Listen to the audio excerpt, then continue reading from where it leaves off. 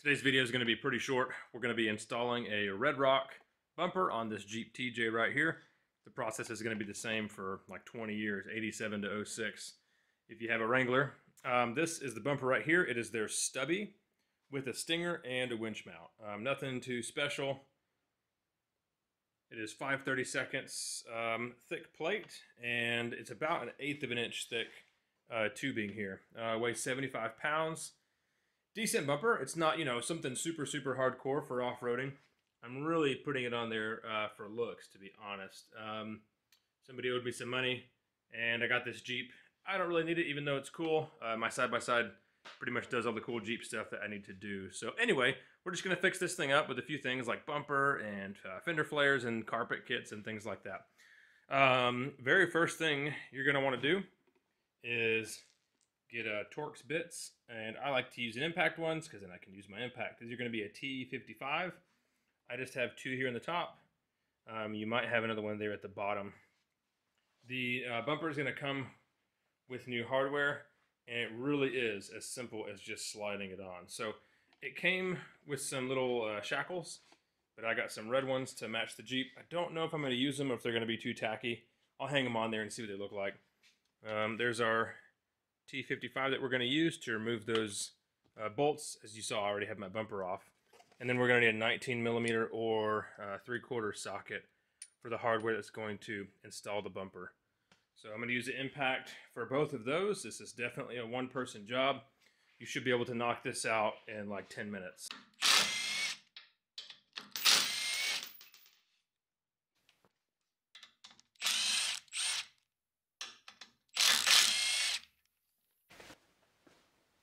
We've got our front bumper off.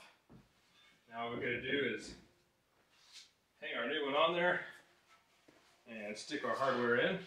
This one obviously comes with a winch mount. I don't have a winch at the moment. I don't know if I'll put one on there or not. We'll see.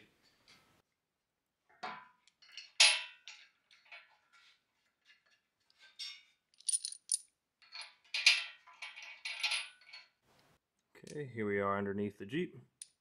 I know it's a little dark, but all we gotta do is just get that one started there, and we'll start our last one on our other side, and we can square it up before we tighten everything down.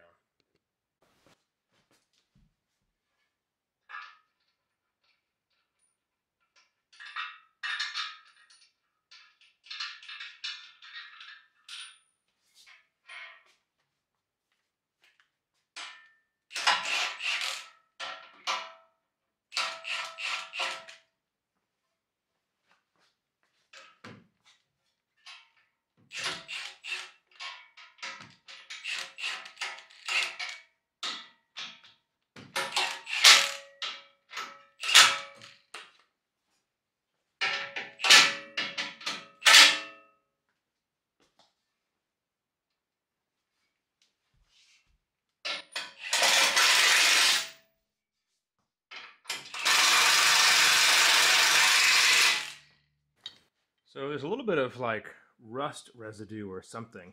I don't know if you can quite see, but some kind of rust water definitely in the powder coat. The sprinkle finish, that should definitely come out.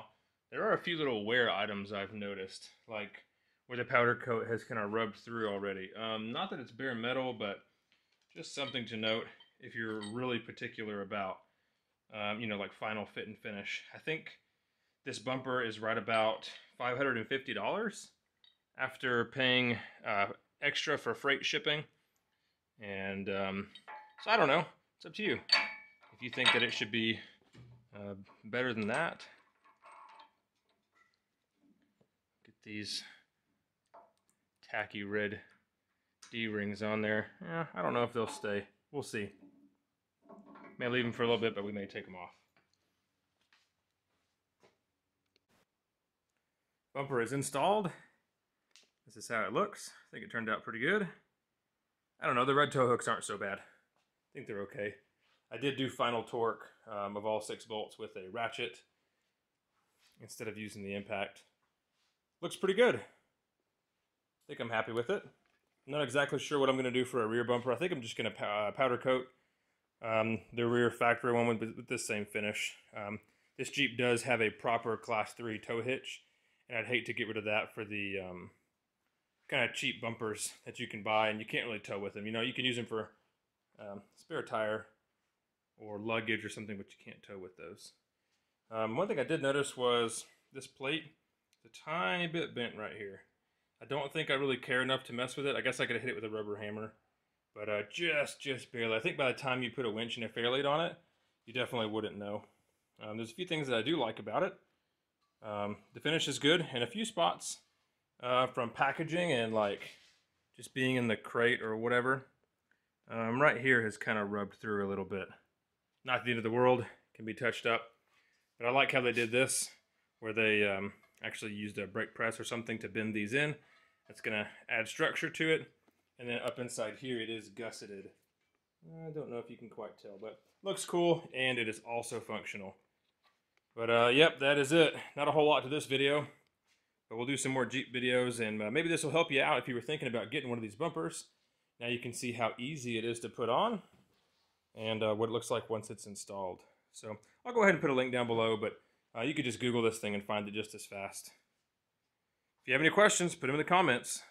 Thanks for watching.